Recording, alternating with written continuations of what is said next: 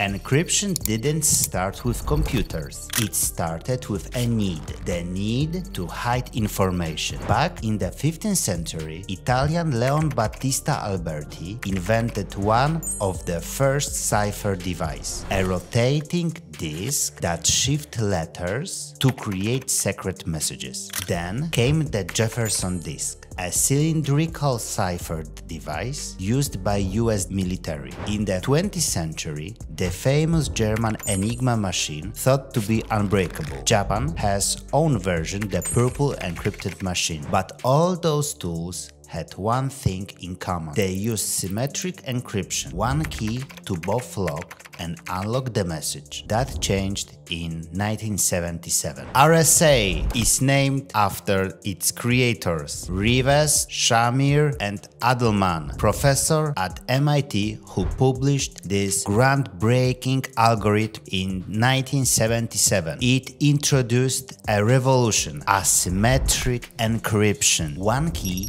encrypts, the public key, and other decrypts, the private key. RSA is mathematical algorithm.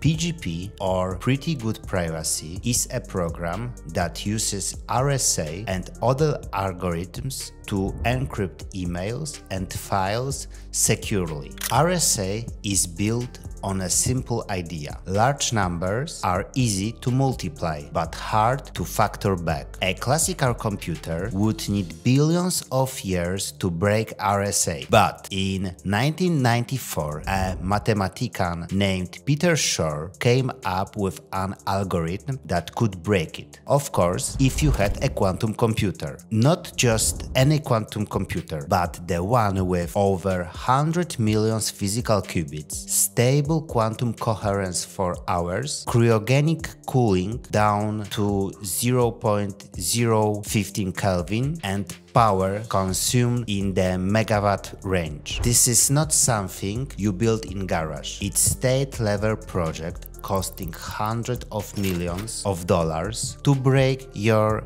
RSA message. So no worry with the public calculations. Around 2040 the RSA can be breakable in practice. Now in next 10 years is impossible. So will PGP die? In its current form, for sure yes, but the concept will survive because encryption isn't going away, it's just evolving. Post-quantum cryptography is already being tested by Google, Microsoft, Cloudflare and others. The future of PGP is PGP plus quantum safe algorithms like Kyber, Delirium or Flacon. Soon RSA will be replaced, I mean like 2040, but the core principles like public key, private key, digital signature, they will remain. At Neuronus Computing, we built NeuroRSA, a modern implementation of RSA and PGP encryption simplified in real-world use. You can use RSA in browser, mobile application, or in our anonymous system, Resonance. So using Resonance, our secure messaging system, every message is automatically encrypted with PGP. And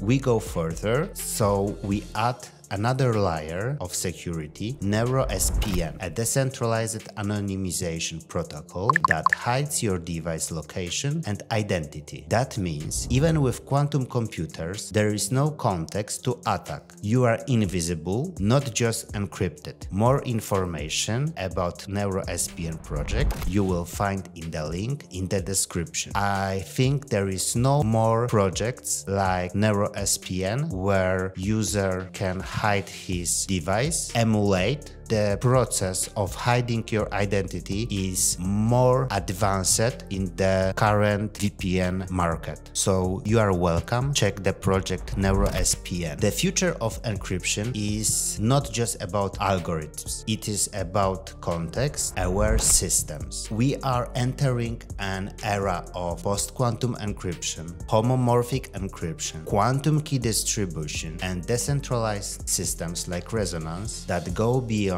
crypto and protect your full identity.